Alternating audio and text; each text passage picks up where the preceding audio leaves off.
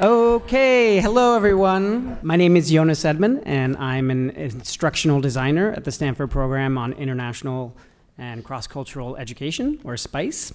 And together with Gary Mukai, we have had the deep pleasure of working with these fantastic fellows this year.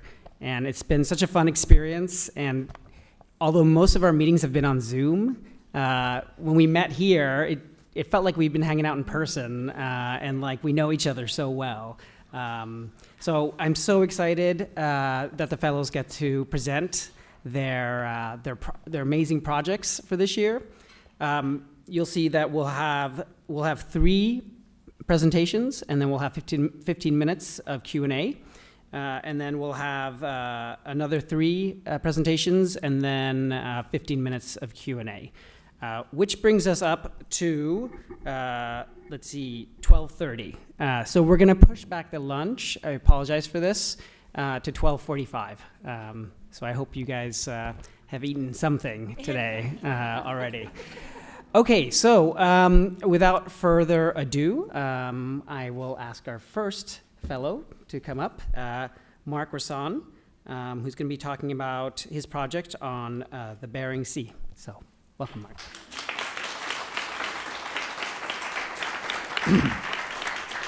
Good morning, class. It is so great to see smiling faces here instead of blank Zoom screens.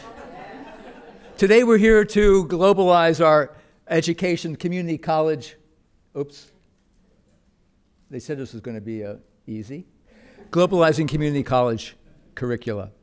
We have a great collection of different fields here, a vast array, and our projects will show the interdependence, I hope, to show the interdependence of our different curricula, because it's crucial for students at this time to understand the interrelationship of geopolitics, global studies, ecology, biology, and human behavior psychology. For at no other time in history are these critical factors coming into force that will fundamentally change our future and the future of Mother Earth. Truly, we are at an epic moment in the future of our planet. We've taken a look at the far north. We go to the far north of the high Arctic. No place on Earth is changing as fast as the Arctic in terms of accumulated heat. As witnessed by this photograph, this is a typhoon in the Bering Sea. For the first time in history, last September, a typhoon made it up there.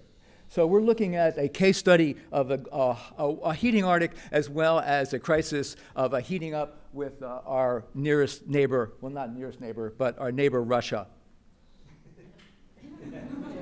Dun, dun, dun, dun. Breaking up in the Bering Sea is what we call our project today, and I'm working with an Alaska native, Delbert Pungawi, who's of this region. We have produced 4 teaching modules for students to look at. 1, history and geopolitics. 2, energy and economics. 3, ice ecology. And 4, the psychology of trauma. My Yupik given name is Yuliana, and my English given name is Delbert Pungawi. I am from Sibukok Island, the original name for our island, better known in the world today as St. Lawrence Island, Sibunga, Alaska, originally pronounced Sibungak. So the legend of our island is from back when the last ice age melted and the land bridge between Russia and Alaska went under the water. That the legend is that the Creator reached down under the ocean to the ocean floor and pulled it out and wrung it and put it there. From an aerial view, it looks like a sponge, thousands of lakes. So this is what he's talking about. Climate change has always been an issue for this region because 10, 20,000 years ago, it was above the ocean. The Bering land bridge is where he lives at Sovunga, Alaska. And this was the opening for the marriage of Asia and the Americas. And so the animals and the people that hunted them followed the land bridge over and populated North America from the tip of Alaska down to the tip of Tierra del Fuego. So his Klansmen, Siberian Yupiks, are still living in this area and have been at least for the last 5,000 years, possibly back to 20,000 years. And they are a marine hunting people, and they're decked here in seabird parkas and walrus skin boots and seal leggings. And this picture is Delbert's daughter walking on the ancestral trail of the land bridge, facing Russia and facing an uncertain future. During this period, the Cold War has reinstituted itself. During the last 2 years, actually, a new Cold War, an Iron Curtain has fallen. This is 180 degrees where west meets east. This is the international date line, the international borderline, and the boundary between today and tomorrow. And the visiting back and forth with our Klansmen, our Yupik family members across Russia, we speak the same language. And we have Bangawis up there. We got the Buolagamis over there, the clans over there. And so when the Cold War era erupted, is what the world calls it, the Iron Curtain came down. Boom. The visitings closed. For over 4 decades, there was no visiting. And finally, Russia okayed and opened visitation again. They had Bering Air flights that go over there and get several plane roads to come and visit in Gamble and Savonga. How my grandmother was touching. She just had to smell them, kiss them and love them. At her elderly age, you know, that they finally got to see each other again and love each other again. And they all crying and kissing and smelling each other on their necks. Oh, that was very, excuse me, powerfully, emotionally moving reunion. So this project that we're doing is done in ArcGIS, and if I had a computer access, I could click on one of these buttons and that would pop up and you'd get details on that. But I think these are, during our epic symposium, at least 12 incidents of border skirmishes or positions of challenge in the border. One of those you may have heard about, and that was Siberian Yupiks who were going to be conscripted into Putin's war, got in a boat and took a 300-mile trip and looked for asylum in St. Lawrence Island. And that made it into the news. You may have heard about that. But probably what you didn't hear about were the other activities that I just found out on the web. These are missile launching tests of Russia on the Chukotka Peninsula. These are Russian submarines popping up along the border. Number one is where the conscripted folks sought asylum. Number two is a new, a reinstituted Air Force base on Delbert's Island, which Delbert is saying, thank you, you're putting a bullseye on our island again.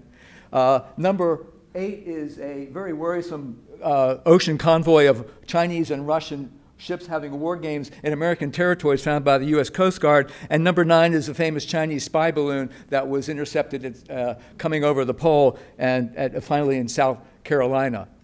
I wish to also say that Vladivostok, Russia, is the nuclear fleet for the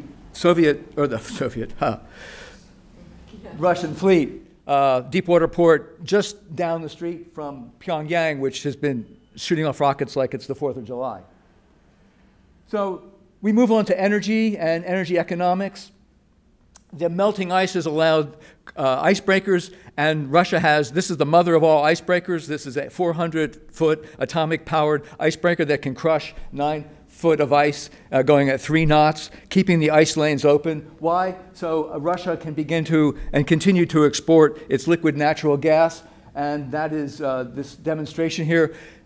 in conjunction with China, which has articulated the new Silk routes. Remember the old Silk route, Marco Polo, going from Europe to Asia? This is the new Silk route going from Asia to Europe across the pole. That X is 90 degrees north, the North Pole. And there's several proposed Silk routes to export gas, usually coming from the Yamal Peninsula, where the liquid natural gas is flowing, and it's all flowing through the Bering Strait. Remember, it's only 50 miles, but half of that is American 50 miles, so it's a 20-mile strait of which all these heavy-duty ships are having to go through. So the new Straits of Hormuz for the next generation. There is a new comprehensive strategy, no limits between these two nations, China and Russia. And when you turn the Asia on its side and look at it from a different perspective, you can see the dominance of here, China on Russia, with a few pesky democratic countries in the way for them to dominate the North Pacific. So look at the far end there. That's the Bering Sea, where I'm talking about. And its conjunction on the flip side is the South China Sea, which obviously is in great contest these days. So the reason this is an issue is that because the mother ice, as Delbert calls it, is melting. The ice age is over. This is a proof positive. In the last 10 years, this is the extent of the ice. And since 2013, the white extends well down about to 56 degrees north. And in 2018, this is also what it was like 2 weeks ago at the extent of the last winter ice. In 2018, you can see the ice is poor, and he calls it sad ice. Why sad? Because the Yupik depend on ice as a platform for them to get access to the marine mammals, whales, seals, seabirds, and walrus. And without that, they face a food insecurity, and the ships going back and forth in the darkness of the Arctic night, possibly spilling oil, having a nuclear accident, general trash, and flashing lights potentially disrupts migration patterns. This is a ecological slide of the last century. At the top, the extent of the ice allowed a hold fast for algae and a lot of marine creatures, marine obligate animals such as walrus and seal. Now the 21st century, the ice has retreated, and what is missing here is a cold pool of water that forms at the bottom of the ocean when the salt water freezes. You know, salt water doesn't freeze, only fresh water freezes. The salt falls to the bottom and forms a thermal curtain. That thermal curtain is now gone, allowing fish to move north from the southern to the northern Bering Sea. Look at 2010, only 20,000 metric tons were caught, and now 1 million metric tons are caught just in a few years as these fish move north. Well, that may be good for fishermen, but it's not good for the ecology because these giant predators are bringing their appetites and eating the food chain from the bottom up. That brings us to how you feel about this. How do we feel about this? What is the psychology of trauma? What has gone on with Delbert and his people since the last 5,000 years, the last 300 years? This is a symbolic photo of aculturalization. And what are people wearing there? Uniforms. So this is the uniformity of a culture where their language is forbidden, their cultural practices are forbidden. Practicing any of their relationships with their shaman is forbidden. And these are the survivors who are in the schools. You're not seeing about the people who did not survive cultural genocide, disease, alcoholism, etc. And this is not just for the Yupik people, it's for all indigenous people, as Delbert will remind us. This is everybody, of all losing their country, their lands. And how do we begin to address this? You've obviously heard of the Japanese American repatriation, redress for relocation into camps. There was also an unknown process where Alaskan natives from the Aleutians were also taken from the Aleutians, actually out of harm's way during the invasion of the Japanese, and put into camps. 10% of them died because they were unsanitary. And in reparations, they received $5,000, those who were still alive in 1980. $20,000 went to the survivors of Japan. And finally, how does Delbert cope with this survival? And the idea is that he's found a way to get his mind around what happened to him. In his actual village, half the people died of starvation in 1879, 1880. due to overhunting by walrus by New England whalers, the introduction of disease, alcohol, and his culture was basically shattered. How did he learn to forget forgive but not forget? Because he had to, so he could go forward as a human being and not be poisoned by resentment. And so he learned how to do this through this book by Howard Napoleon. And it asks me, I was thinking, well, how do we learn to understand climate change? How do we learn to forget? How do we, not forget, but how do we learn to cope and forgive what's going on around the war in Ukraine, or even the loss of our climate? How do we process that? I don't have the answer to that. Our next presenter, Dr. Amy Coren, may begin to address that for us. For now, I just want to thank everyone for coming. I want to thank the EPIC team, and also just to give cred to anyone who else has supported me along the way. Thank you very much.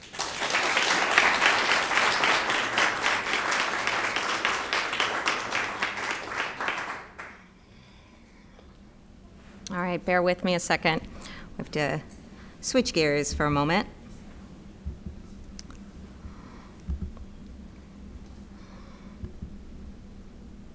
Okay. Oh, great. It's working. Hello, everybody. My name is Dr. Amy Coren, and today we're going to go beyond weird, Reconceptualizing the Introduction to Psychology course. And I will speak a little bit to what my colleague Mark recently mentioned. You know, how do we cope with some of these new things that are coming into our consciousness as human beings, kind of transcending borders. But, you know, first I want to talk about how psychology is weird. It's weird. And what do I mean by weird? Well, when I talk about psych being weird, I'm talking about psychology being Western, being educated, being industrialized, being rich, and being democratic. And really what I'm getting to there is the fact that for most of psych's history, for most of the research history, we have focused on a very small population. What have we focused on? People from weird countries, countries such as America, Germany, the UK, etc. And what's really interesting is people from weird countries comprise about 12% of the world's population. That's it, 12%. And yet, 96% of psychological study research subjects come from that 12% population. So what we're teaching as human nature has actually come from a very small, specific, and relatively culturally homogeneous population. Fortunately, psych has started to go beyond weird. At least from the research perspective, there has been this acknowledgement of where our samples have traditionally been coming from, mostly US college students. And there's kind of this internationalization of psychology that started to occur, specifically in research through many collaborative efforts. This is, you know, no one person is an island. So we see the Psychological Science Accelerator, the Society for the Improvement of Psychological Science, the Institute for the Globally Distributed Open Research and Education, and also the Monk Pragoshala Research Institution, all of which are starting to look at some of our fundamental concepts and ask, is this human behavior or is this a cultural behavior? So for example, they're starting to look at some of the child development literature and look at it in other types of cultures, other types of geographical settings. So you have a child here who's participating in a social learning experiment, and this is a small subset of the larger San community in Africa. But what I wanted to focus on for my project was looking at an increased awareness of the importance of kind of creating this internationalized or global perspective for students. And this is supported by the current and even the most recent past APA goals, the American Psychological Association, which states having a global perspective is becoming a vital characteristic of informed citizens, productive employees, and members of diverse communities. And my colleague Fran is going to talk a little bit more about this idea of creating, you know, the global citizen. But nevertheless, most traditional pedagogical resources for psychology and the course materials for most introduction to psychology, the very first and only course many of my students will take in psychology, continues to lag behind. And what do I mean by that? Well, the following photos all represent what's been considered the best and brightest in the history of psychology. These are taken directly from their open source textbook. So we have Wilhelm Wundt, Germany, founding father of psychology. We have William James, the modern founding father of psychology in the US. Most of us should know who this is. We have Mr. Freud, or Dr. Freud as it is. And of course we have the big behaviorists, Pavlov, Watson, and Skinner. Now this is interesting because as our classrooms are looking like this, I'm saying learn our discipline history that looks like this. And I wanted to change this. It was an epic undertaking. We're going to use that word every presentation. But it really was an epic undertaking. I decided that I was going to reconceptualize the entire introduction to psychology curriculum for my project. And that's exactly what I have begun to do over this past year. So this is really about internationalizing the id, all right, in my little nod to Freud. The APA, as I mentioned, is pushing this idea that, we have to look globally. We have to internationalize the idea of human behavior. In 2023, this is coming out of February 1st, so right at the beginning of the year, the theme, if you will, for the APA is the whole is greater than the sum of its parts. Okay, that really we are bigger than just ourselves, and really getting to this idea of internationalization. And that's exactly what I wanted to do. So how did I go about doing this? I internationalized, or am attempting to internationalize, the introduction to psych curriculum through presentation of other worldviews, which I will demonstrate here in a second, introduction of different cultural frameworks, exposure to non-weird research, as well as the inclusion of something I'm calling emerging concepts, and I'll get to that in a second. So what did I do? Module creation, that is the name of the game these days, but in particular, I was going to write an open educational resource text within my modules. 12 modules, because that's how many there are in my current introductory class, covering the major concepts in psychology. I am not finished with all of these, obviously, but they're designed with principles of internationalization in mind. They are devoted to specific concepts, including these emerging concepts, which I'll get to. And furthermore, the assessments themselves within an individual module have been designed to incorporate cultural awareness, self-awareness. Later on today, we'll hear from Alison Tripp, who's going to talk about storytelling and the importance of storytelling and how that really brings us a sense of community and, again, the world larger than ourselves. And that's exactly what my students are going to try to do through the assessments that will be given in these modules. To give you kind of an idea of what they would look like, so I'm just going to start with the historical perspectives up here. This is what the reinvented module may look like. What is psychology? Psychology is weird, understanding where we're coming from.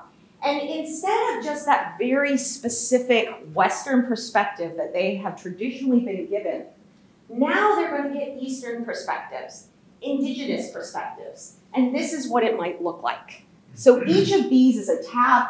Here we have the Far East, starting with the history of psychology in China, moving to the Middle East and Islam, to India, to Buddhism, to other perspectives.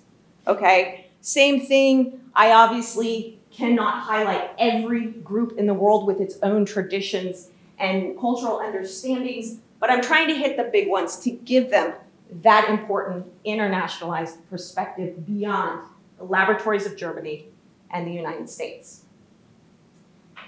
Now, one thing I wanted to do was not just stay in the past, we need to look to the present and what's going on there. And this is where I have these emerging psychological concepts. These are concepts that transcend borders. These are concepts that are affecting us all. And they're affecting us physically, culturally, economically, and psychologically. So what are we talking about? Well, human behavior, at the end of the day, is at the heart of many of the biggest issues with which we grapple. Climate change, the future of work, AI, health and well-being, that's human behavior. That's what's at the heart of that. These modules have been designed to highlight these human behaviors, these concepts that have a global impact. And this is just to give you an example. I put them together so that we could see them. We have psychology and climate change, loneliness, which is becoming an increasingly large issue across the world. And of course, this idea of reworking work. What will work look like in 100 years? Everywhere, as climate change changes industries, as tech changes industries, what will it look like? So just to give you a little bit of an idea of what I've been working on, in these emerging concepts, this is an example of what the psychology and climate change module looks like. They're introduced to the concept here, and then there's sort of some major subsections under that particular area. So climate trauma, as it's known, ecological grief, which I'll get to in a second, and something known as solastalgia. So here's the eco-grief section, defining it, this idea of kind of a homesickness, a nostalgia for your home where you're still living, but it's no longer what it was. It's like you wake up one day and the house that you've always lived in is now a boat. It's something that's different. You're still there, you're still in the same geographical location, but it's different. So needless to say, I have 3 different ideas within this: the introduction to the topic, eco-grief around the world, and then something that I've been working on with Mark is to do something called Stories of Us, not just for this module, but for all of these modules, to really bring home the individual perspective. And what we'll be talking about is stories of eco-grief in the Yupik community, which again, Mark just spoke about. So they'll be introduced. Who are the Yupik? How is this particular concept affecting that group? And they'll learn a little something about that, as well as the psychological concept. So again, this is a collaborative effort. This is not something that I can do on my own, and I have been working on this climate change and eco-grief idea with Mark, and I'm so appreciative of that. Fran Farazdaghi, who's coming up next, and I have been working with this idea of creating a global mindset, just as she is creating global citizens. You know, what's the mindset that comes along with that? You know, and as far as it goes, what's next? You know, who else can I collaborate with to bring a different perspective, a different mindset, a mental change, a reconceptualization of psychology to my students? So I just wanted to say thank you in particular to our mentors, Jonas and Gary, but more to my cohort. I couldn't have done it without them. So thank you, and going beyond weird. I'm gonna pass it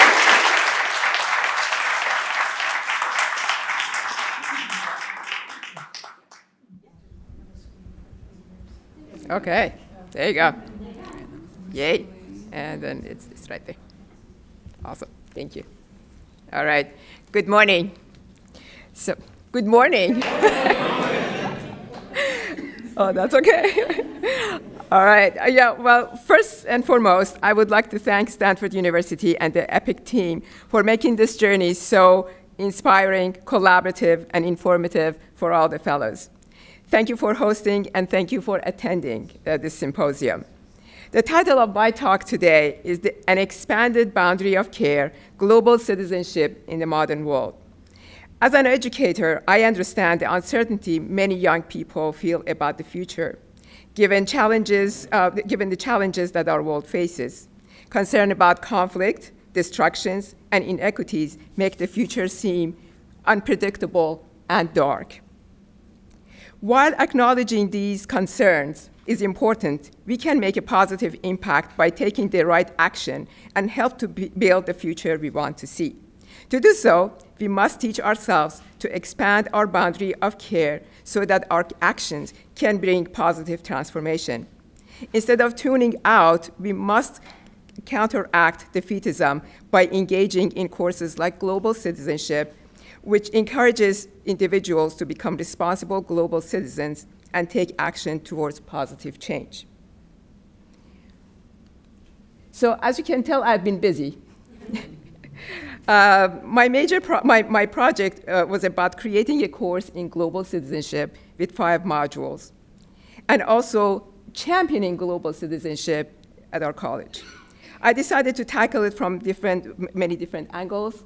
As a friend of mine always points out, that the big things are always the symphony of small things. So here we go. So for the beginning, after establishing a 5-module course in global leadership and citizenship, brought a lot of ideas into the global studies, which has been established, but it wasn't yet really needed somebody to breathe life into it. For this first time, I established the Global Citizenship Award at Golden West College, and I'll explain. I also brought global matters to different disciplines, notably our arts discipline and also the English department. They took a lot of interest in bringing globalization to their discipline. I also led a global lecture series beginning with the rise of autocracy and around the world, and the importance of civil resistance, nonviolent civil resistance in championing democracies. And another lecture series was on the refugees, actually scholars living in exile. Another thing that I created was creating visuals around the campus. But also our library took a huge interest into creating a module for the Sustainable Development Goals to become the source of research for many different disciplines. I also led a week-long awareness week of global awareness on our campus, showing documentaries about particularly climate change, but also championing about environmental issues and a celebration of Earth Day. And the last thing I did was creating a podcast interviewing global leaders, which is actually the most fun things I did. So about what is global citizenship? A global citizen is someone who has self-awareness and knowledge of the world and all its inhabitants and has the mindset to constantly take an active role in creating more just, inclusive, and sustainable world. So the modules were basically knowledge, and the skills based on intellectual skills, social skills, communication skills, action-taking skills, values, attitudes, and the capacity of taking action. It was actually bringing awareness to intersectionality of human rights, economic rights, and environmental rights. For that, we kind of like looked at the very first thing. So we started asking some fundamental questions that with regard to those 3 areas. With the students, we started reflecting on these questions. Like, do we have fair access to healthy food, clean water, shelter, and safety? Do we have access to health care? Do we have access to education, information, and opportunities? Do we have civil and political rights? Do we have the rights to freedom and peace? Do we have equality in our societies? Do we have gender equity? Do we have the right to pursue our goals? Are we safe from environmental disasters and destructions? How is our natural environment treated? And do our environment and resources, they have rights? For those questions, we started looking into the United Nations Sustainable Development Goals that actually hits all those areas. Students actually learn for skill-wise, intellectual skills to do research, to reflect and to do research and also evaluate information. To be able to, our world is complex. our world is things are ambiguous. And the worst thing we can do is to expect that we can have easy answer to complex questions. And with this, we actually went into like our intellectual capacities to be able to work across like difficult conversations, to be able to look at these numbers, make sense, measure them, and bring our values to them. We also took for our attitude, we took a journey inside. We kind of looked at how do we look at the crises. Perhaps actually we are the part of the problem as we go to solve things. The way we see things, the way we frame crises, the way we respond to our problems, it's usually what? They separated, non-relational, or deficient.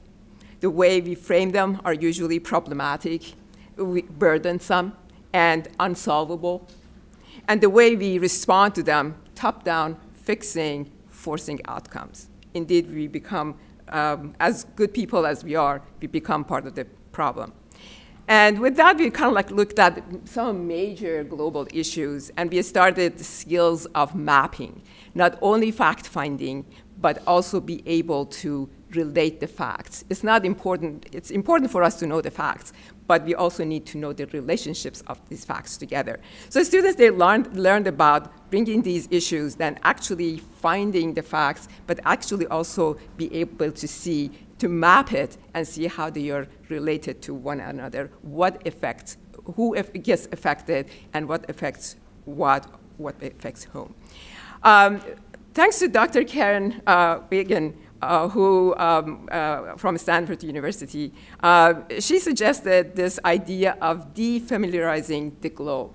And the students, they love the idea of flipping things. Like if Mexico was up north, and just the way we see the world, is that also part of the problem? Is that the way we impact things, the way we see it? So if Canada was in our south and Mexico was north, would we have more fair agreements with them? Would we think about these agreements differently? So it was like really good to see that if we flip the eloquent laws of economics and flip them and see that actually the people at the bottom, they would be at top. Would we change our economic policies? So these were the kind of things that by defamiliarizing ourselves with the way we usually look at things, we kind of like went into more to do research about them. So that like really motivated us to look into how can change come from, we are always looking, remember, fixing top down. But if we are flipping everything, so can it be bottom up? The bottom can be top now. Can it be that actually we would look at every community and see everything that they need is already they have? Gifts, talents, connections, institutions. They really don't need anybody to come and fix them. Only if we can kind of create the space in which these things can happen can be helpful.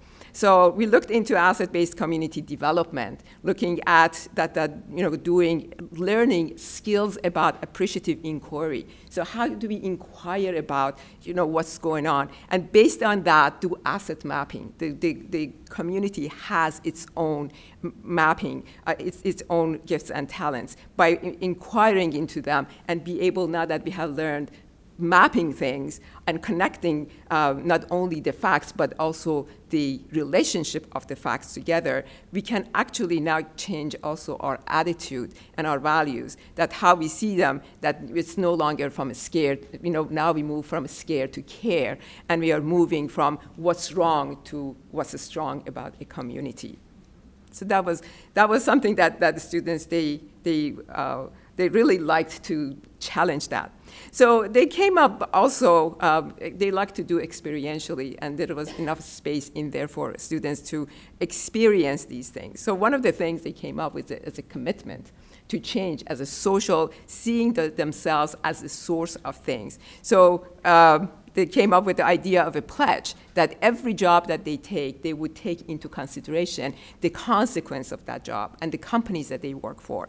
they kind of like started like doing these exhibitions about recycling, about composting, and hold them regularly around campus. They had these visuals that it was they kind of like of the 17 goals, that it became pretty familiar around campus. The smile cards were fun because they kind of like understood the impact of ripple effect. That you know, you have made me smile, now I'm going to make you smile, tag along and just keep passing it. Again, something that experientially they can feel it themselves.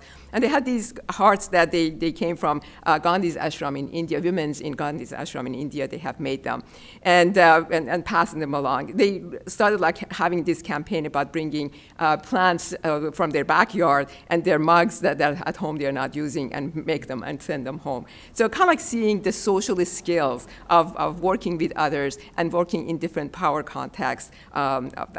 They also came up with the idea of the essay and art contest, and this was when our department, like English department and art department, they collaborated with us to create this based on learning and researching, and the library was a great source for researching the 17 United Nations sustainability goals.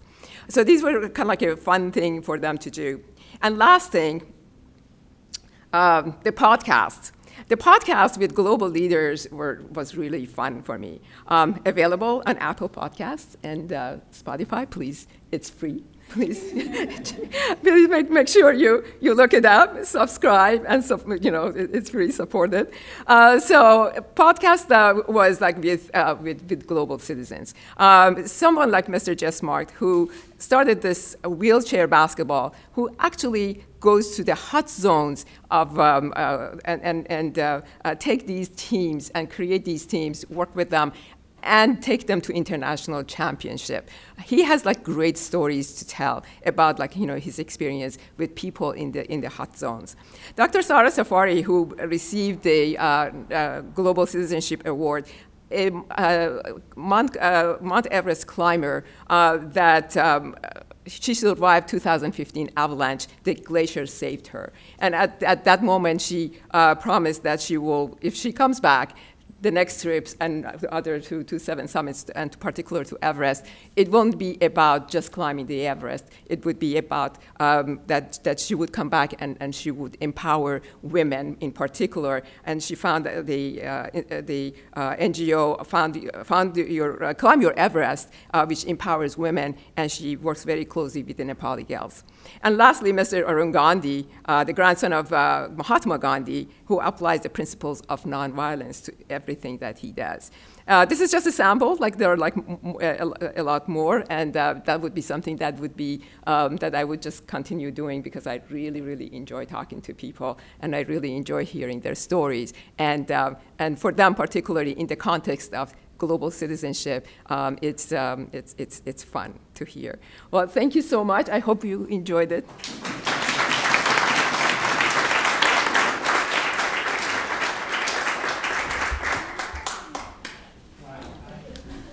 That was emotional. So you guys, such a great job. I'd like to open things up to questions from anyone, and to get as many questions as possible, just try to keep the one question per person, and you can ask a question to either or any of these three, Mark, Amy, or Fran. So feel free to raise your hand.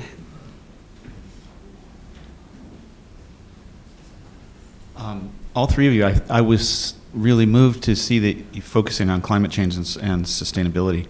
When I was an EPIC fellow, that was and still is, that's my mission as well. And I was also moved to see you working together on these issues. The question I had was whether you'd had any time yet to test drive these with student populations, and if you feel like this generation of students is responding differently to these messages in any way, not just to your messages, but just to the climate crisis in general.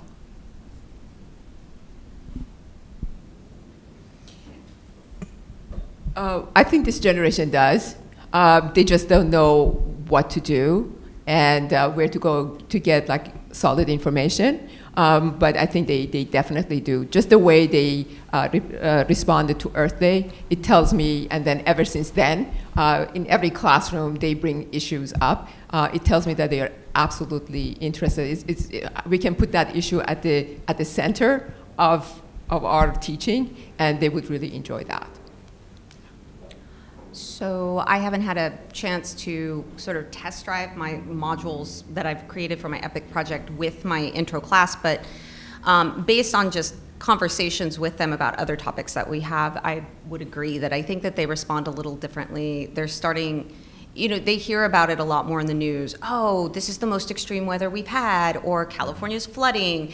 And I think that's creating an awareness that something is going on that clearly is having an impact. So to that extent, I think that they are having a different attitude than perhaps generations have in the past. Students. Yeah, its geography has been given a new lease on life with climate change. You know, it's no longer about place names and cities and resources. So our students are really totally focused on that. But I think the main point of your question is, how are they grappling with it intellectually, and how do they begin to process their future? And those are really tough issues to even bring forward, because, you know, as Fran was mentioning, we're trying to be optimistic about their future, and yet there's these issues that kind of pull it back.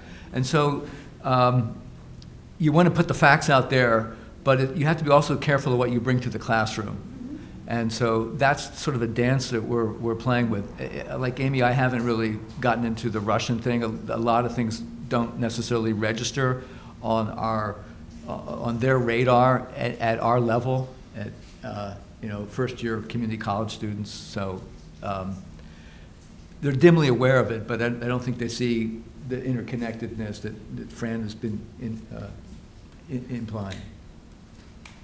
I think it's important to really address the issue of defeatism in the classroom, because I had heard from students that in the past they had taken courses and halfway through they drop it because it would make them sad and disempowered.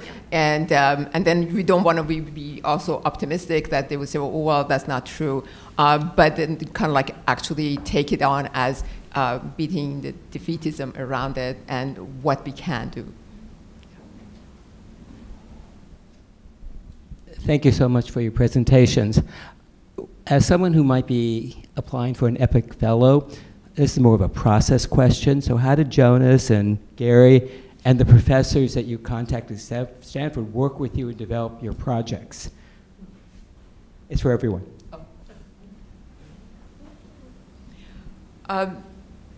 It was really amazing to work with Jonas and Gary, because they are such a great, and also Kristen, you know, they are such a great source of support. And as we kind of talk to them about what we are working on, connecting us to professors that they are in that field. So we could have like a conversation, get in touch with them, and they would share their wisdom and their, you know, their practices or their research. It was really, really helpful. I can just add that Gary and I do very little, really. It's like it's so driven by the fellows, you know. We just try to create a space where you know, you can collaborate and get to know each other, and so it's really all the fellows that you know, drive these projects, and that's why it's so wonderful to see how collaborative your projects are. I think we got really lucky with the collaboration.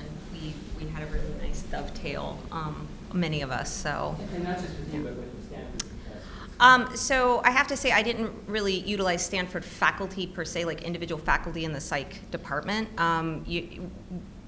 What I am teaching is intro, and you know, it's very, very broad, and it's not somebody's specialty niche that they teach intro. To the extent that they have interesting projects that transcend, for example, the weird model, that is interesting, absolutely. But most of that research is being done collaboratively across the globe, and so I wanted students to be aware of all these different activities, but I didn't want to centralize them within a United States institution. I would rather highlight Chinese fellows, for example, in Shanghai and the research they're doing there, than just constantly focus it back, because that's always been the problem. We talk about Western laboratories and, the kind of weird faculty, of which I'm a member, so I'm definitely, I am definitely part of the weird problem, but I really wanted to not put the spotlight on any one person, to the extent that there are wonderful medical anthropology archives at Stanford and the various cultural institutions here from where you could pull, like, for example, Eastern perspectives, because some of this stuff is very hard to find. When you're talking about finding the origins that eventually contribute to the idea of what we call psychology today from, early Chinese dynasties, like, where do you go to find that information? And that's really where the extraordinary collections that are housed at this university come in. And so I was utilizing the library all the time and all the other special collections, and to that extent, getting that access, being able to email and say, can you put me in touch with this librarian and that librarian, that was amazing. To put a finer point on your question, and I don't mean this as any criticism, but I was trying to get the Russian experts at Stanford, which there are so many, like I went to talk to Condoleezza Rice, and, et cetera. It was really hard for me to make a connection with them because they're so busy, and I felt I wasn't even capable of framing an appropriate question at a baby level to get an expert to comment on. So I was a little frustrated with, I was hoping that I would, get kind of information that I was imagining was out there. I'm not sure it's out there, to tell you the truth. So everyone's focused on Ukraine. No one's focused on the Russian Far East. So maybe there's Russian Far East experts here. We're all so busy. I had hardly time to even do this project in times of doing everything else with all of our students, teaching 5 courses, and et cetera. And they're 10 times busier. So I don't necessarily think you would expect Stanford professors to sort of hold your hand or focus, and maybe they'll have a coffee with you. I don't mean that as a criticism in any way, shape, or form. That's just keeping it real.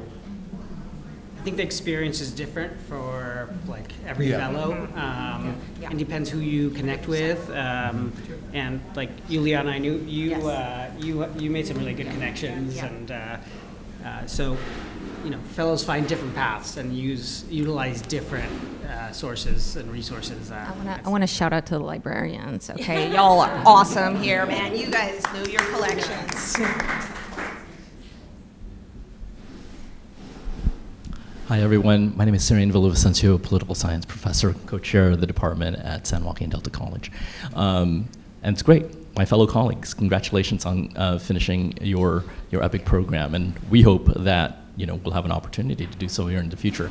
That being said, I was really fascinated with the interdisciplinary approach that all of you have taken. You're from different institutions, and yet I saw like a through line between your presentations. And so, first question, was that intentional, or was that a requirement of the EPIC program? Because I think that clearly allows for more effective collaboration.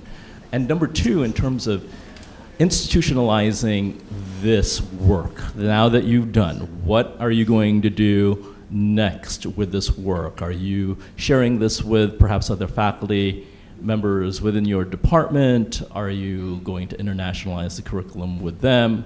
Maybe talking with administrators, your dean perhaps, right? What's the next step that you have, again, after completing this program? So thank you. Really learned a lot from all of you. Thank you. I'll answer just the first part of the question. You can answer the second part. After 1 or 2 meetings, we realized, from my perspective, trauma informs all of these at a certain level. With our studenthood and all these different topics, the difficulties in working with community college students. And so there was a through theme of trauma that we all could have benchmarked part of that for everyone's talk. And our collaboration sort of got going with that concept. And then that's my answer to the question. well, global studies as I teach, it is just inherently interdisciplinary. We can't go any, we have to see the intersectionality of many different things. But for sure, the interest that the art department and also most notably the English department they took in order to understand and research this, it was great. And I'm committed to, like, next year to have that conversation with the STEM program, because I think that would be really the one that also would bring, breathe life into it on our campus. For sure, institutionalizing it is the vision of the global studies, yeah. Yeah, so there was an old movie, I'm dating myself now, but it was My Big Fat Greek Wedding, and in that movie, the father is like, "Give me any word, and I'll tell you how it comes from Greek." Yeah. And that's me with psychology. Give me any topic, and I'll tell you how psych is going to fit in somewhere, especially if it deals with humans. And I don't mean that by any way to say, oh, it's all coming back to psych. Just simply that I love my discipline. I love what I do, and I see that the only reason my discipline is what it is because of all of these other disciplines and how they inform upon it. Because we live in a world with many different areas, and how we think about those areas and how we think about that geography, it's geography. Exactly. It's all forming in that. Geography is the mother of all sciences. Exactly. So it was very natural, especially as I started talking to not just these two, but all of the EPIC fellows. And I've mentioned a couple of them who are coming up shortly. It made sense to start collaborating and having that cross-disciplinary ideas and things of that nature. As far as where is it going, I do want to put it on. Creative Commons. I do want to put it out there. I think eventually I would like it to be a more formalized OER text. We do have something called cultural psychology, but that is not what this is. Cultural psychology is a very specific course. It's a very specific section. It has a very specific set of aims. This is, we are teaching an introduction course, so it's the introduction to the field, and we're just broadening the perspective. We're giving some other flavor. And that's a really different type of book, a different type of introduction to psychology text, and that's where I'd like to go with it. But I'm always happy to share, because I'm also a big open educational resource person, so I am very happy to share whatever I have. I'd say collaboration is not a requirement, but it is the goal or the dream, making you guys the dream team.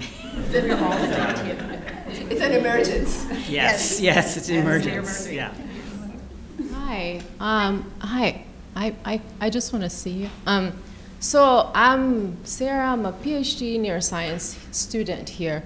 So I'm really interested in the student perspective. So as thinking of curriculum as something like cyclic, I was like, where did you get your ideas from? And is there a platform when you implement this to get student feedback to change how, some of the topics or some of the focus of what you're studying or teaching? Thank you. Okay, so since mine's, I think, the most specifically focused across a whole course, when you have an introduction to psychology course, there are certain student learning objectives that have to be in there. So even if my students are like, I hate the sensation and perception chapter, I'm like, I'm sorry, we have to learn that. That is one of the things you need to learn by the time you're done with this class. To the extent of where did we get our ideas, I think it just comes from seeing the holes in our own literature and in our own discipline as we have taught. All of us are kind of senior educators here. We've been teaching for some time, and you just start to see, I had read about that, and we're doing that section, and wow, they don't even mention any of this. That's weird.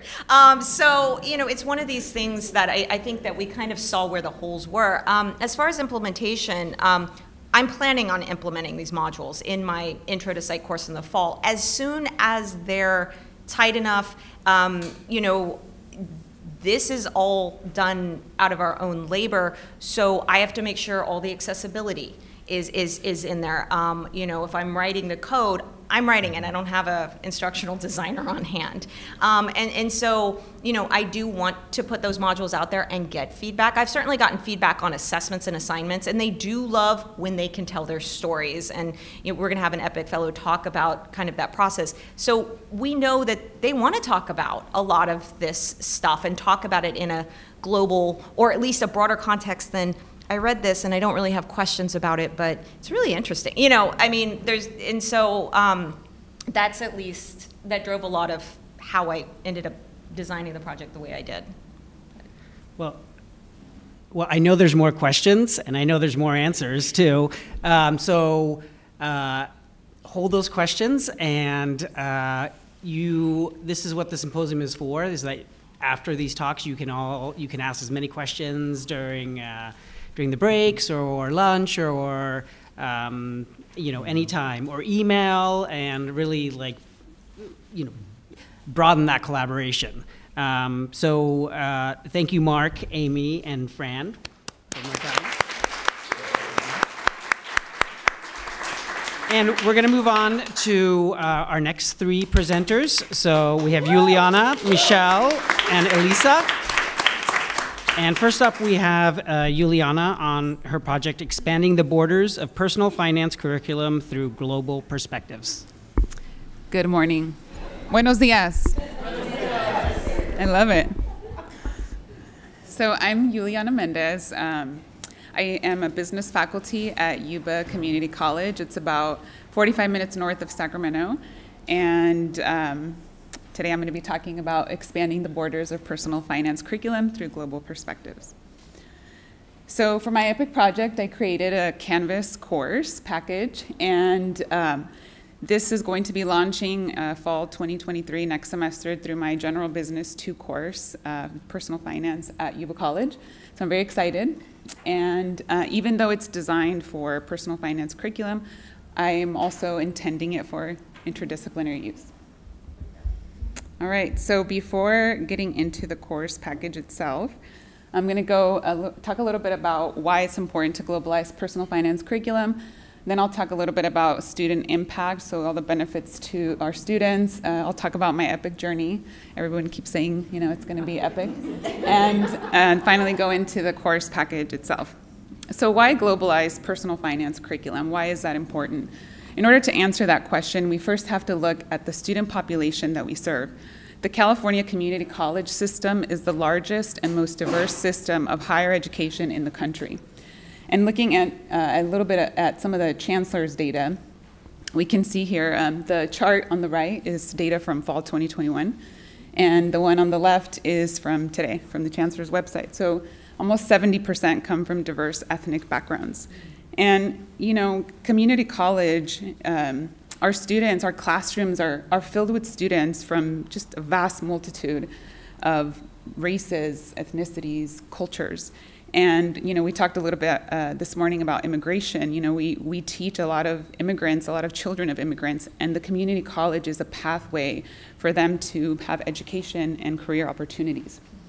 So just very, very diverse classrooms that we have. And taking it a step further and looking at their financial status, in fall 2021, 54% of the community college students applied and received some form of financial aid, so grants, scholarships, loans, and about 2/3 of those students came from annual household incomes of less than $50,000, and 1/3 come from annual household incomes of less than $20,000.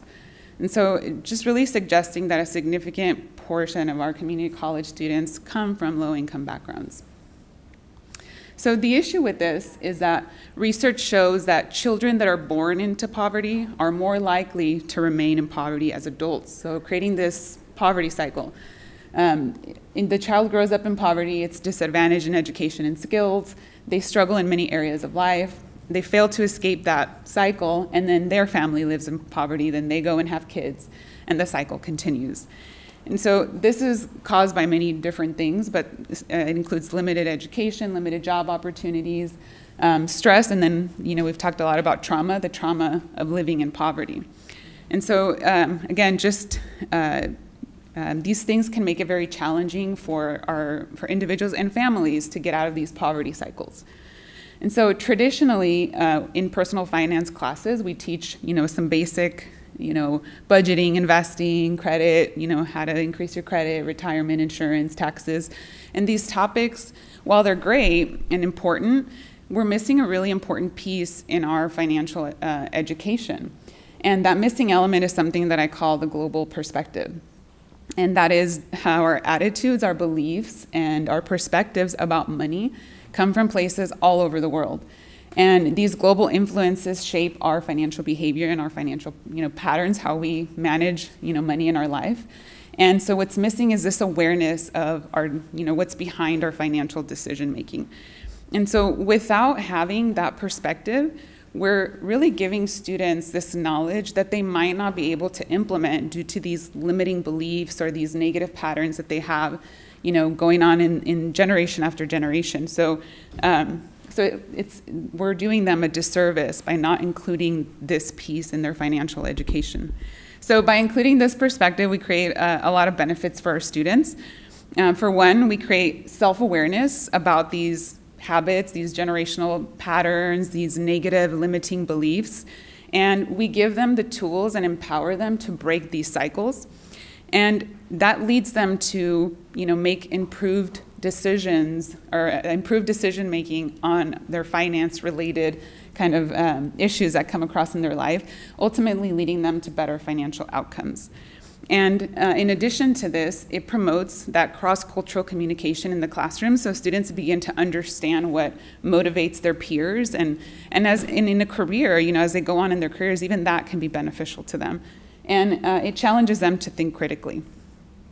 So I want to shift and talk a little bit about my EPIC journey in building the course package. So in building the course, I really wanted to leverage the Stanford resources and try to learn as much as I could. And I started Googling, or searching for Stanford professors that teach personal finance. And personal finance is not a super common topic at all the community colleges, even at four-year universities.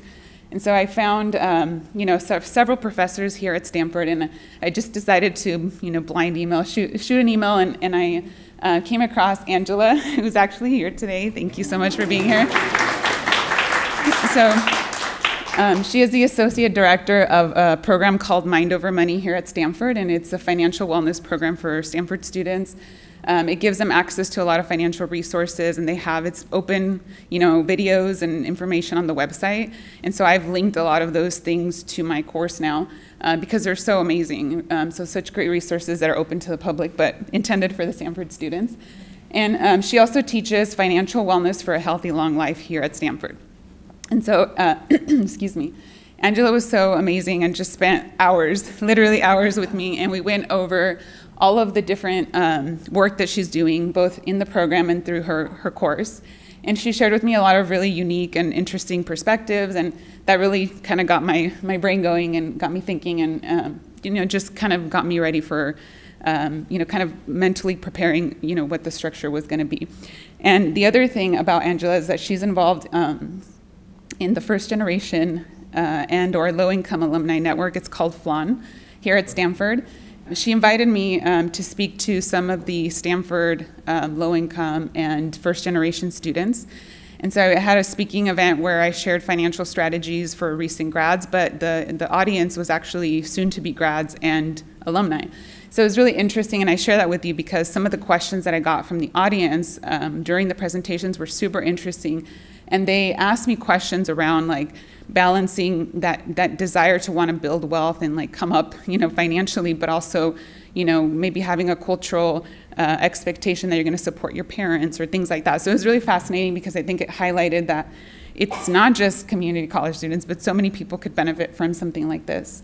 And anyway, so that was really interesting. And so one of the things that Angela introduced me to was the personal finance ecosystem, put together by the National Endowment for Financial Education.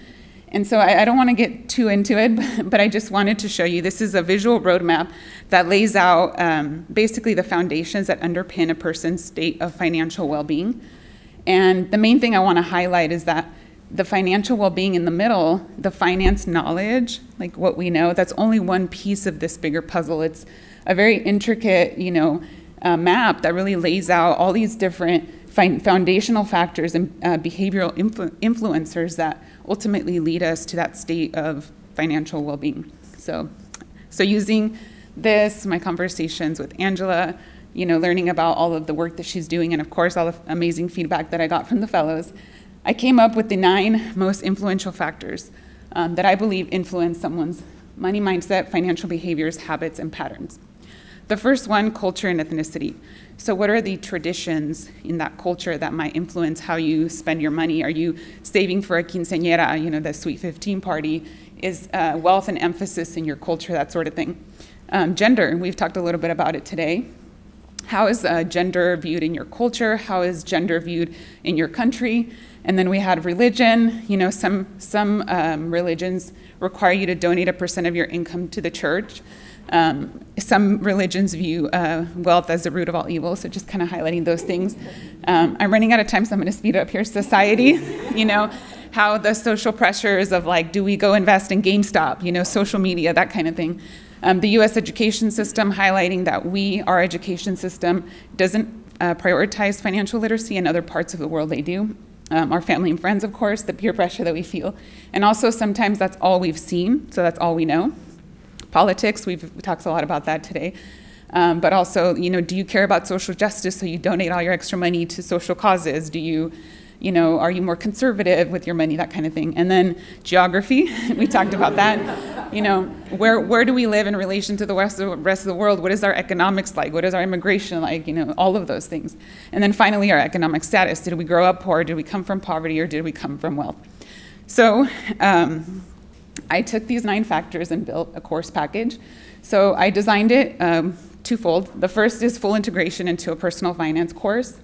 The second is an add-on module that is designed for interdisciplinary use. And I did this because there is no financial literacy prioritization in any of our higher education institutions. And so I really wanted to create a module that people could just kind of plug in, to their course and just, use it and make it easy for them. So for the full course, it's designed to basically take these 9 elements and you integrate them into the traditional personal finance topics that you teach. So if you're teaching about investments, maybe that week we talk about religion. How does religion and your views on religion impact your investing perspectives? I use religion here as an example. They each have reading, articles, videos, charts, infographics. We have learning resources, and then on the other end, we have the student activities, which are reflective assignments and class discussions. So this is sort of what they would look like in the module. And then we have pre and post module surveys, weekly assignments, weekly discussions, a comprehensive reflection assignment, a self-improvement final, and then just a collection of financial literacy resources. So for the comprehensive reflection, they identify their most influential factors, both positive and negative. They identify key biases, negative patterns, money attitudes, and then finally they reflect on their biggest takeaways. And then they develop a specific plan to improve that awareness, and behavior around key factors identified, specific action steps that can be taken, and an accountability plan. So I wanted to show a quick example. So for culture and ethnicity, I would show them a map. We integrate maps into our curriculum.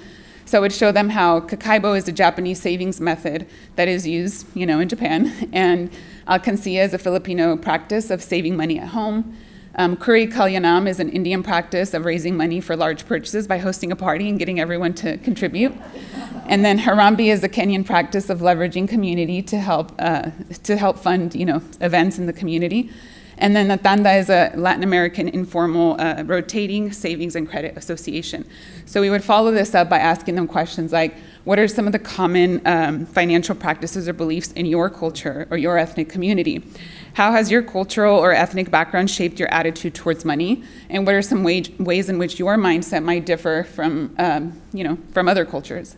And then another quick example, geography, one that Elisa actually introduced me to. So I embedded a website that features 449 families from 66 countries, and you can click on them, and this is how much they live off for that month. And you can click on it, And you can see how that family lives. You can see the map of where they live. And you can read about them and see this is a family of 6, or they have 6 children, 3 adults, and they have a monthly income of $198 a month.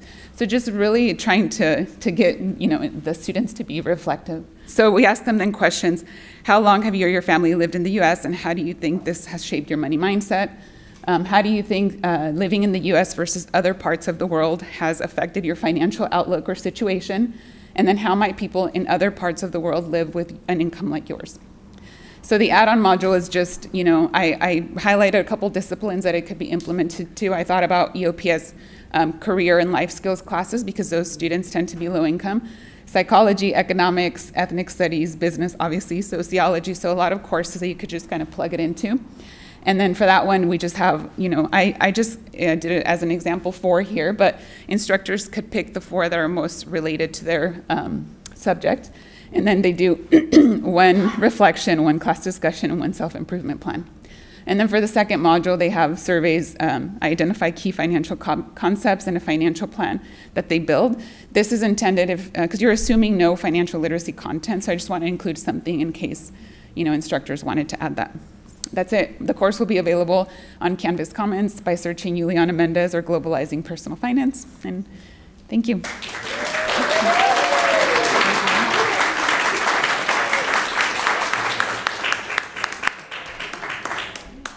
Thank you so much, Yuliana. Next, we have Michelle Macfarlane, who will be talking about her project, Decolonizing the United States Food System.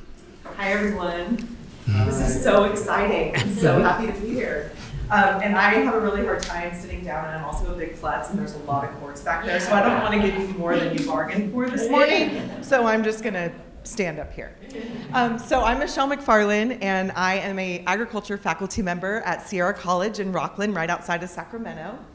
I am the department chair, and I'm also the distance learning coordinator. And my project is Decolonizing the United States Food System, so just a small task. So I have been listening today, and one of the things that happened is I arrived late last night, and the EPIC fellows got to enjoy a dinner, and I was so torn and so disappointed that I couldn't be there, but I had to be at Sierra College for our graduation with our students. So with that made me really think about, the importance of food. And of course, it's important to sustain us, and it's a biological need, and those nutrients are so important, but it's so much more than that. There's cultural practices around it. We use it to celebrate rites of passages, to celebrate accomplishments, and to just celebrate one another. And so it's such a big commonality between all humans, right? No matter where we are in our geographical location on the globe. So in the United States, well, let me back up a little bit. So about 30 years ago, I was sitting in a classroom after transferring from Butte Community College to Chico State. And I was listening to a lecture about the history of agriculture economics in the United States, industrial agriculture. And so, did my thing. Found myself 20 years later in a classroom, or I was actually at my dining room table preparing for a lecture the next morning that I would be giving in a classroom about the history of agriculture economics. And as I was thinking about that, I was thinking there are a lot of people and a lot of stories and a lot of experiences missing from my knowledge about this. And so at that point, I was very, very interested in sharing other stories and learning about them myself because I felt like my education failed me at that point. So in the United States, we have a very robust and diverse food system. It's industrialized. Like any food system, there are inequities around it, everything from resources, economic resources, to natural resources, all of those things. However, in the United States, the agriculture industry really prides itself on providing this robust food and this availability of food to the masses. However, agriculture education typically doesn't talk about the kind of social aspects of it, social aspects of food production, distribution. and so on. And so that was something that I really wanted to change, is for people to be represented in the story that contribute to the diversity of agriculture and our food system and the food that we have available to us as people in this industrial food system in the United States. And so I began to do that. And so my project was developing a course that focuses on decolonizing the United States food system. So the goals were to develop the course, get local approval, and then schedule the course. So local approval meaning at Sierra College, and as those of you that are community college faculty know, we have curriculum committees and all of that stuff that we have to get through, and I'll come back to that in a minute. And then disseminate the information beyond Sierra College, because in agriculture education, like I said, some of these stories are not represented, and the social aspects of it really need to be shared. And so the steps that I took in doing this was researching and enhancing the knowledge base. And so like many other folks here in the EPIC program, I relied on the resources provided to us by Stanford, which are so robust and amazing. Worked on the course outline development. And so I have a course outline. And then proposed that to our local curriculum. And I'm going to come back to this in a minute. So right now where I am is here and here, developing the course content and disseminating and sharing. And so let me just keep going. The complexities here. So I want to back up and talk a little bit about some of the pushback that I received. And you would think, oh, a course about food and the history of food? No problem, right? And so I started out a few years ago, like I mentioned, this has been something I've wanted to do for a long time, in formalizing this in agriculture education. And I went to an organization, it's our deputy sector navigators that we have for community colleges. I don't know if anybody's familiar with those in here or not. And I went to them and said, hey, I have this great idea. We talk so much about the history of agriculture, the importance of it to the economy, to people, but yet we don't include the stories of all the contributors in this. And I proposed what I wanted to do to share, talking about starting pre-colonial times in the United States with indigenous practices to folks that contribute to building the agriculture economy because of the transatlantic slave trade, and so on, to our migrant workers that we rely on still today and exploit labor of today. So I posed this, and the person said, oh, we can't do that. And I was like, why? It's going to make agriculture look bad. It's like, okay. So I did it on my own instead of making it a broader thing. And so that was just one story of kind of the pushback I got there. Local politics also. So I mentioned one of the things that I wanted to do was, I'm still going to get it through our curriculum process. So for those of you that are involved in shared governance, which I'm assuming a lot of you are at community colleges, you know that Academic Senate has a 10+1 areas of purview, one of them being curriculum. And so right now, we have a curriculum moratorium on new courses because we're having a power struggle over who controls course cap, which is how many people are in a course. So the course is written, and it's sitting in our curriculum queue. So that is kind of interesting. Another aspect that we're seeing is we have a new ethnic studies department at Sierra, and I wanted to cross-list this to fill the ethnic studies requirement, and there's a lot of pushback on that as well, which understandable. They're building a program and so on. So hopefully one of these days we will get there with that. So like agriculture and the multidisciplinary complexities, I always like the onion there with the lots of layers. We have all the layers of the complexities of getting these projects in place. And so that is kind of interesting. So I have a QR code here for a website where I have the course outline of the course, as well as some of the resources and information about the plans and so on. that if y'all want to check out, I would love it. And it is a dynamic website. I will be adding more to it. So my goals have shifted a little bit with the project. So I'm going to go back to this slide here. So I'm in this, developing the course content right now, and I will post a Canvas shell and put it in Canvas Commons, just like some of my other colleagues there. And then once it gets through curriculum, it will be scheduled at Sierra College. But what is near and dear to my heart is really changing the narratives that we share with our students on a broader scale, and to really include that global perspective and that equitable lens. And so my plan is, regardless of what happens at the local level, is to really push it out more at the national level and the state level through education. So next Monday, I'm going to the National Conference on Race and Ethnicity, and I'm on a panel there where I'll be talking about this project and the EPIC program here at Stanford University. I'm also sharing it at every moment I can at Sierra College. And I've incorporated some of the content into my courses that I taught this semester, and I will continue to do so. I'm part of the Emoja program at Sierra College, and I test ran a lot of the stuff in that course today. It feels like today. It's been a long semester. This semester, and it was well received. I got feedback from students and tweaked things and all of that. So I'm really, really excited about the future of this and getting the word out and sharing it. So with that, I'd love to express my gratitude to everyone in the EPIC program. And just a heartfelt thank you to everyone that has supported us, to my colleagues in the program, to our mentors, to Kristen, who herds cats like all of us all the time.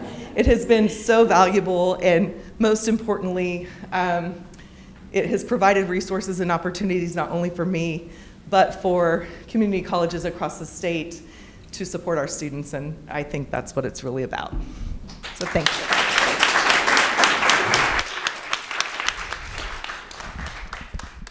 Thank you so much, Michelle.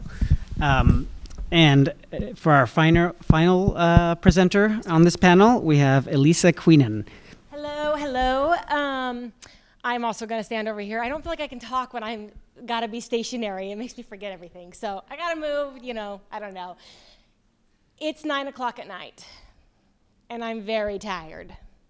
Most teachers at this point are getting ready for bed, maybe thinking about their class the next day, maybe not. Ours is just getting ready to start.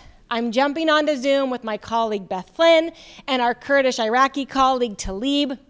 We're on Zoom. Our students are ready to jump on. We're creating a prototype for a sustainability problem that we've been working on.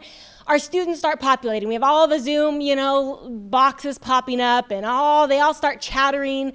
There's conversations happening in Kurdish. There's conversations happening in English. There's conversations happening in Spanish. This is our international collaboration. This is our virtual exchange. My name is Dr. Elisa Queenan. I'm going to walk you through this. For us and our international collaboration and our virtual exchange, we're one and the same. For you, they don't have to be. But when I refer to this, they were one and the same for us. So first of all, I want to thank EPIC for accepting Beth and I as a team. I don't know if that's a common practice, but I appreciate you being willing. So I'm going to present, and Beth is going to present after lunch, so you'll get the whole scope of what we did. So what are we going to do? I'm going to talk about how it started. So we've been doing this for a few years, and so I want to talk about kind of where we started, some things that we've done. I'm going to briefly touch on human-centered design. I'm not going to give it its due, but I'm going to briefly touch on it. Talk about our current EPIC project, if you want to try it, and then some cultural considerations. So we're going to start with how it started. For us, it began with COVID. Now, for everybody, right, life was normal, then it's not normal. We teach at Porterville College in the Central Valley. Our student base is primarily below the poverty line, minority, first gen. Going online fully was not ideal. And so we had been talking about how do we implement high impact practices. I pulled out experiential learning specifically because that was one that we were like, okay, if we're going to be online, how can we add an experiential element? Beth's going to cover the other high impact practices that we work towards.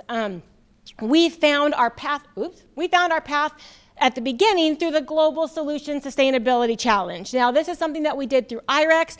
It's supported by the Stevens Initiative. Ambassador Stevens was killed in Benghazi a number of years ago, and so they established a connection between U.S. students and students in the MENA region. And so what happens is you're partnered, you and your students are partnered with a team in Iraq and Jordan and any of the other MENA region countries, and you work to address a sustainability development goal, and you come up with a solution. The basic outline of what we did is it's a one-semester project. You meet weekly. Meetings with the binational team usually takes place either in early mornings or late at night, primarily because of time zone differences. And then we meet with our students, now during our normal student time, our normal class time that we have. We started with Soren University. The last years we've been with Arabelle University, Polytechnic, and we're continuing to work with them and research with them. I'm going to get to cultural considerations at the end, but I really want to touch on it really quick now. Now, I have lived abroad. I have worked abroad. Doesn't make you good with culture. It doesn't make you good with culture. Culture has to be intentionally sought after all the time. You can't get lazy about it. We have had so many misalignments where we have just totally not gotten it. I'm going to give you two short examples. One, we started, and my colleague Talib said, Lisa, you set the Zoom link for our class. Excuse me? Am I your secretary? That was my thought, right? That was my thought. One, we don't usually speak in the imperative, but okay. But I also realized in that moment that I was, one, being reactive, and two, not being empathetic or curious. Why was he telling me I need to set our Zoom link? It's a small thing, right? But why? And so I reached out to him, hey, I'm just curious, why is it important to you that I take this role? And he said, well, Iraq took a few million Syrian refugees from the Syrian war. It's put a big strain on our power grid. We're not even guaranteed power after 9. If I'm the host and the power goes out, we lose everybody. Okay, now I just feel like a jerk.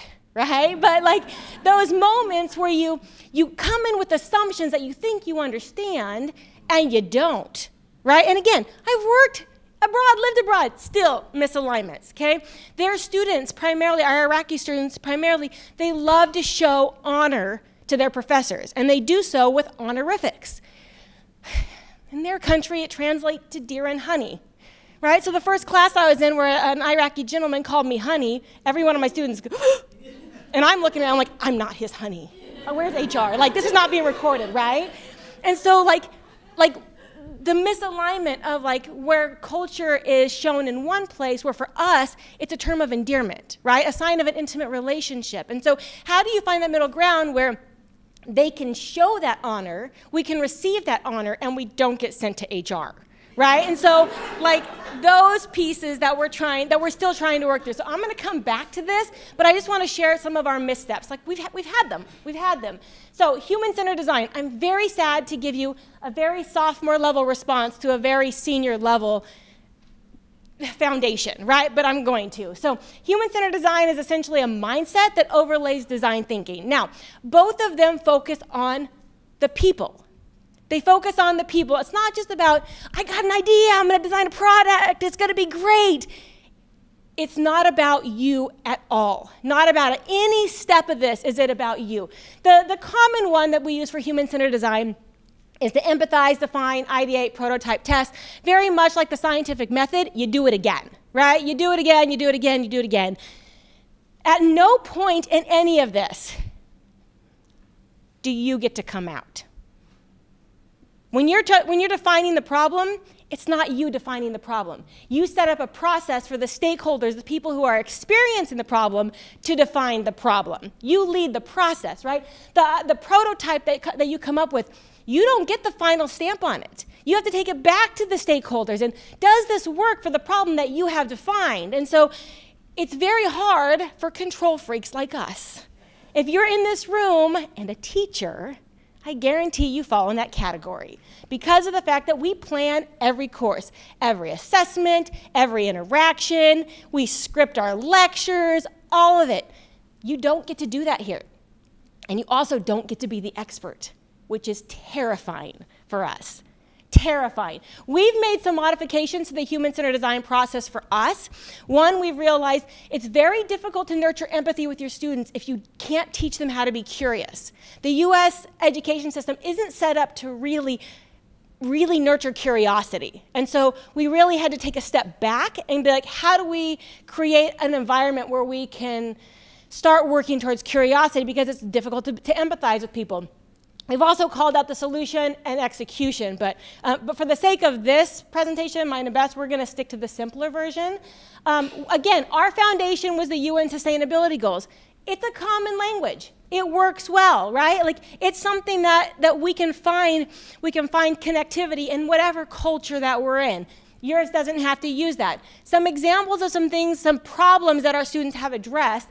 They've addressed power issues and teacher resource shortages in Iraq. They've addressed high unemployment in Jordan, youth isolation in the States.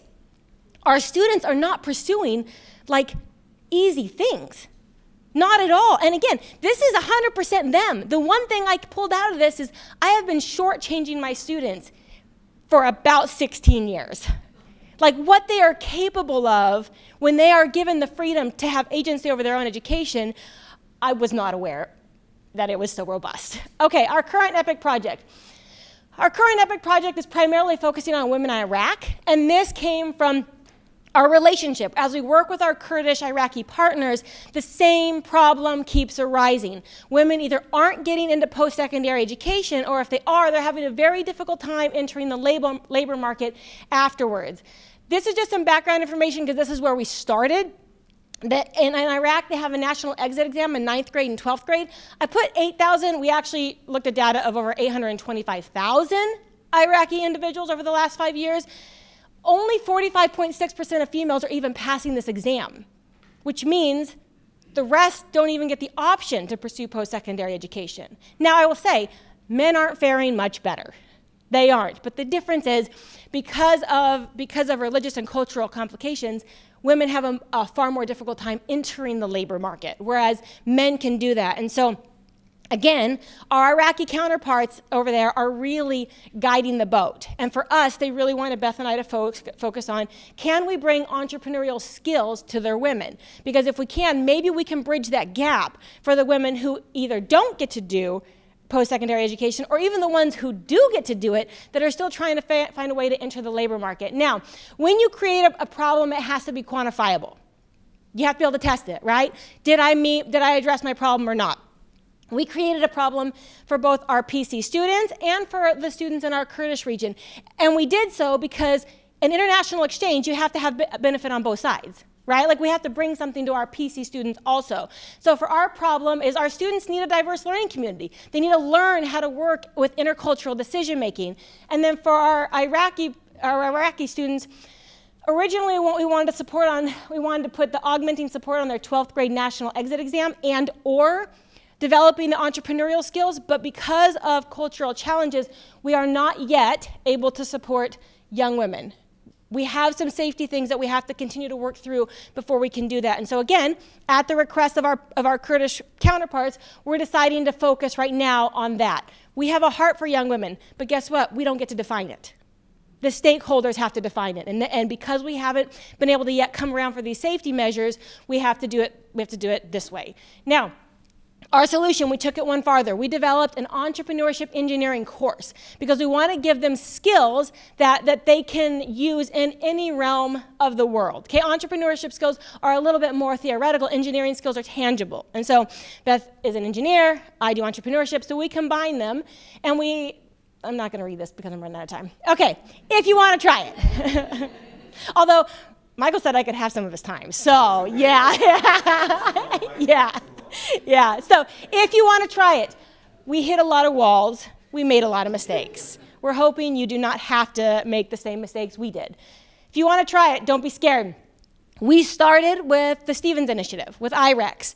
That was an absolutely wonderful place for us to start. They're a fantastic organization. They're organized, they're supportive, they're absolutely wonderful. You can do whatever you want. You can partner with a high school. You can partner with a local college, an out-of-state college, a university, somebody out of the country. You can partner with, God forbid, a different department on your campus. I know. Going international is one thing. Partnering with the engineering department? What the heck? We don't do that. We're siloed, right? You can partner with anybody. You can partner with your community. The thing is, you have to be able to define your why. We did not have our why defined at the beginning. We just jumped in and just wung it. Let's see what happens, right? Over the last few years, we have really worked to define our why. We've done that. Our motivation was primarily retention. How do we retain our students? During COVID, how do we retain them? That was our initial motivation. The impact that we came up with came much later. We ended up creating a logic model for all you nerds out there, right? For all you nerds, you can enjoy this. Everybody else is like, that's boring. We had to really, really define our why. For us, our why became to develop social entrepreneurs who assume responsibility to be innovative change agents towards solutions that support people, pursue empathy, facilitate cultural awareness, protect the environment, and produce profits. This became, every decision we made revolved around this. And so we had to define, okay, we're going to do it through an international exchange. The outcomes that we wanted. Again, we love to do a lot of things. We have a lot of ideas. If it doesn't meet one of these categories now, we have to let it go. And so we really had to narrow down our stuff. For us, advancing cultural awareness, fostering global collaborative engagement, promote innovative critical thinking, address wicked problems. Our students don't have to go for wicked problems. Those are like unsolvable problems, right? They're big problems like climate change. But we don't want them to shy away from big problems. And so we wanted to put that in there as things that they could look for. And our impact is we wanted to create a network and scalable innovation specifically between us and Iraq that we could continue to grow. So if you want to do it, give yourself time and expect numerous iterations. If you're not iterating, I'm going to assume you're not thinking about it, truthfully. Like, expect a number of iterations. Who do you partner with? You got to figure out what you want to do, right? For Beth and I, we found a foundation with the UN Sustainability Goals. We found a partnership between entrepreneurship and engineering. For us, those skills were wedded in a way that we felt like it really benefited our students. What are your strengths? Like Fran said, right? Like, what are the assets that you have? What assets can you pull in? I did one semester with just business students. We were very boring. I will never do just one department again. Like, I thought we were cool, we're not. All right, cultural considerations. Cultural pieces to consider. Things we did not consider. What is their history? It wasn't till the third meeting, I'm embarrassed to say this publicly, it wasn't until the third meeting that we realized that there is a very important and distinct difference between Kurdish Iraq and Iraq. Now, we'd always do pre-meetings with our students where we go over history. At that time, we're like Googling stuff, like, what? Like during the meeting live, like, oh my gosh, we missed something really important. What is their history, okay? Even if you're doing this in the States, who has access to what technology? Don't make assumptions, okay? Who has what? What does respect look like and what is considered rude? You don't know what you don't know. That's just the reality of it, right? But if you work to create an environment where conversations can happen, then if something happens where you're like, oh yeah, we don't do that for these reasons, like you can do that and be like, oh yeah, sorry, okay, like we'll move on, right? What is your platform for communication? Time zones, even in the States this matters, and no slang. No slang, no slang. You have generational slang, you have regional slang, you have ethnic slang. If you use slang, you will literally spend the entire meeting defining words. Don't do it. It works against you. All right, takeaway. Our barriers are of our own creation. COVID really showed me that all the things I didn't think I could do were barriers that I had imposed upon myself. They weren't actually barriers. They were things I thought were, but they weren't actually. And the other thing, staying with the status quo really means missed opportunities. And so depending on where you're at, you don't want to really miss some opportunities. Okay, I want to thank our Stanford Global Studies. I really want to thank Kristen. You've been fantastic. It's felt seamless with you. You're amazing. Beth, my partner in crime, Porterville College for supporting us, and definitely Jonas and Gary. Thank you so very much.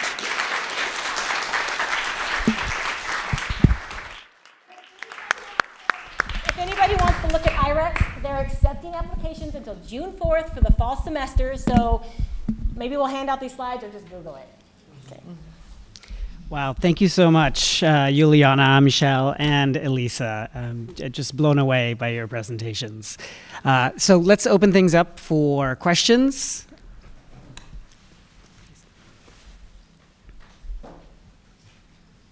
Hi. It's on? Yeah. Okay, great. Well, first of all, you guys are just an amazing job. We're just sitting here, 5 years ago when we were in the fellowship. I feel like we were playing with sticks in the woods, trying to figure out how to start a fire. And here you are taking us into a space, universe. Amazing job, everyone. Two things I wanted to mention. So. The last speaker, just amazing. When you said you can do whatever you want, you spoke to my soul, but I also cried at the same time, with crocodile tears, because I feel like a Cinderella on my campus, right? First you need to teach your 5 classes, then you need to sit on all of these committees and participate in Shargari and be on task force for all these initiatives that we're doing. And then if you have a moment, 9 o'clock, you're like, just starting my day, do all that. So I feel like, how do we find, do you have any tips on how do we find more hours in a day, or opportunities to tell somebody on your campus, I need release time, reassign time. There is stuff I want to do. Give me that time, and compensate me for it, and take away this other stuff, these classes, that I don't need to teach to do all these beautiful projects. So if anybody has tips, please talk to me. That's my first question. And then my second question, just observing everybody's presentations. I teach ESL, so language matters, and I'm just thinking, when you were all presenting, I'm trying to think of all these buzzwords that we have right now, at my college, right? We're all into social justice right now. So I'm sitting there going, okay, so internationalizing is not gonna fly on my campus. But if you call it decolonizing, yes, it's right up, what we're doing right now. Or if you say, something with cultural, global citizenship. No. We need to be culturally relative teaching and learning. If we call it that, then my administration will be understanding what I'm doing. Have you encountered that, trying to sort of sell it to your administration, or maybe even thinking about how do you name things and what do you call them to be in trend, but also not compromise sort of what you think you should be doing? So that's kind of a second question. So, sorry, it's a lot. So in terms of more time, I don't know where that comes from. I don't know where we get that. But I actually think our barrier is less time and more fear. Is we want things to be started, already put together. And so if there's something you want to do, you just have to do it. And you just have to acknowledge that it's not going to be perfect, right? You just have to do it. Now I will say, one of the things I'm so appreciative for our administration is they pay Beth and I both for this class. Now, in the community college system, this is a BSAD class. It's a business class, right? She's not qualified to teach business classes. But I'm calling you out, Beth. But they pay her the same way they pay me, but they do a special comp for her just so we can co-teach this class, just so we can try it. Right? So they're open to us. Now, we haven't asked for release time, right? But they're yeah, we'll pay you to work more. Sure, go ahead, right? Although I jest, they probably would give us release time. But in reality, anytime you want to try something new, it's going to pull from what little time you already have. And it's going to pull a lot because you don't know what you're doing. And so you just have to that's why you really got to know your why, right? Does this matter enough to make that sacrifice? And if it doesn't, it's okay to say it doesn't, right? But if it does, then you do it moving forward, knowing this is going to be that period of my life. That doesn't help you, I know, I'm sorry. And I'll share a little bit as well. One of the things that I always try to do with new projects and so on is to incorporate them in my existing work, if that makes sense, which doesn't mean that it takes less time or energy or any of those things, but at least it kind of fulfills the goals that I'm already doing, and then scale them. So I don't know if that's helpful, but I do have a comment about decolonizing and you choosing that word. And one of my other roles at Sierra College is I'm our distance learning coordinator, and I also in that role and in my instructional role, I have done a lot of work with equity and incorporating equity and equitized learning environments and all of that into classrooms. And we have had a pushback primarily from white faculty, again, with the term equity, right? And I don't know if anyone else has experienced that. So what I have chosen to call it, based on the work of my dear friend, Dr. Michelle Pacansky-Brock, who has coined the term humanizing online teaching and learning, is I call it humanizing. And so same thing with decolonizing. I ran it by a bunch of folks. We have a group called The Village that supports Umoja students, and I ran it by them, and I ran it by our Winoti program, which is our Indigenous student support group, and that it was exactly that, the cool word, right? Instead of, yeah, so. Yeah, absolutely. And I would just add, for my course, I'm just adding them in, you know, I'm not asking permission, it's just happening. But I think that one thing that I've seen that's helpful when I mean, even just within ourselves, giving examples, so implementing it, like Michelle said, and then talking about it when you're talking to others and explaining how impactful it has been to students, and having the students share as well in their surveys, you know, how impactful these projects were. I think that's also been really helpful in, you know, pleading the case. It's like you don't have to say it, it speaks for itself, you know?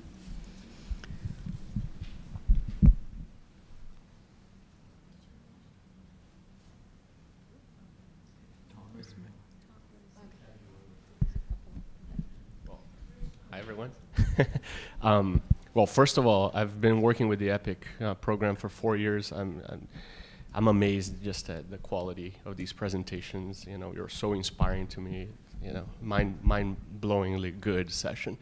Have a question. I guess it goes to Yuliana, actually. You know, I wish I had taken your class, you know, back when I was a teen. You know, and there's one topic when you showed the 9 influential factors. You know. There was one that I didn't see there, but I wonder if it has come up, you know, as you were conceptualizing the course, which is like basically mental health. Mm-hmm. You know, I mean, this is a very personal question. I deal with somebody who has a compulsion problem that has affected, you know, spending habits, mm-hmm.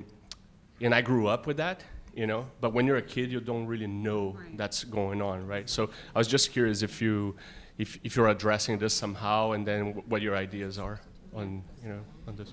Yeah. So every time, I don't know if it's on. Every time I had a meeting with the EPIC Fellows, somebody would have different suggestions, like politics was one of those.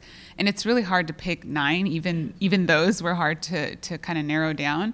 But my goal, I mean, I think that's a really great suggestion, and honestly, no one has mentioned it in our discussions, and I think that is a great one to add. I guess we'll make it 10. But yeah, no, and it's important because, you know, and it's, the thing about these is that they're all tied together. Like in some cultures, like in my culture, I'm Mexican, you know, and my dad handles all the finances in my house. And that's just the way it's always been, right? So that's what I saw growing up. So they're all also interconnected, but my goal is to take each, I'm implementing this in my class right now that's starting in August, and my goal was to take that class and learn from it and sort of, you know, fine-tune those 9 or 10 and try to make it better every semester, because it's never really been done in this way. And so my goal is to learn from it every semester and try to make it better, you know, every time. So, but I will definitely add it, consider it added. I know Thomas has a question. Hold on one second, the microphone's coming. Thank you. Well, just in response to what we talked about, you know, decolonization, equity, I think global studies is actually the best description, right? But my question is for all 3 of you, maybe more to Yuliana. So your course, I think, is the one course that every student needs to take, right, in college. But obviously, I'm not an articulate officer, and I'm not involved in the IJET, all these articulation courses and so on. But what happens, students, they don't care what they learn unless they know the skill that they learn is going to help them, right? So how can you start something kind of a movement so that whatever, the academic senate, state senates, and legislatures, they know the importance of these courses. For my topic in particular, I feel like there is a shift, and at my college, it's kind of sad because it takes someone to drive the curriculum to get it on, the schedule. And for me, this is only my second semester teaching that class because it's new, and I think that having programs like Mind Over Money, having awareness, conversations around and being honest about the fact that it's not prioritized, and it's one of the most important things that impacts our long-term happiness, health, financial, everything. And so for me, I hope to, I'm obviously here today sharing my work, but also I hope to highlight stories and, within the course and as the course progresses. And Angela and I were talking before, the sessions, and we were talking about continuing the collaboration after the program. And I'm really excited about doing work with her and continuing to advocate, because it's really sadly up to us. And I mean, I know the administrators are also here listening, and I think, hopefully, we can all take it back to our colleges and implement it in different ways. And I think showing the value is where it's at, showing people how this can change a student's life. So, I don't know. Yeah. Mm-hmm. I would agree, absolutely. And one of the things that I always try to remember, and when I'm advocating for students, is, we in instructional faculty and non-instructional faculty too, and we're with them all the time, and we really are aware of their needs. And and then also what's missing. I can't remember who said that, but what's missing after we do it for a long time. And I just think advocating and just chipping away and just keep telling the story. Don't get tired. Just keep doing it until, you achieve the goals that you want to meet the students' needs and to support their success. So I just, persistence. I would also add allowing the students to advocate for themselves. Yes. So when Beth and I did our first class, we had our students present to our executive leadership team at the college, and we just gave them the floor. Tell the admin team about what you did, right? And just mostly as a thank you for them allowing us to try it. But after it was over, our executive leadership team was like, that was amazing. Students developed a hydro microelectric turbine to address power issues. I was like, I know, I never would have thought of it, right? Allow students to be advocates for themselves because they're quite capable, and people don't know what they don't know. So instead of us being the squeaky wheel by ourselves, allow students to squeak along with you. Well, speaking of amazing, every single one of your presentations has just been fantastic. And beyond the individual presentations, it's just been such an honor to see how well you collaborated with each other, and just to be able to witness this journey that you guys have been on together, and even collaborating with other people at Stanford. And I hope that that sense of collaboration will continue, not just among you six, but with everyone here, and that it can really lead to further collaboration. And it's just been such a pleasure for me, and I know Gary as well, to work with you. So thank you, Mark and Amy and Fran and Yuliana and Michelle and Elisa. One last round of applause for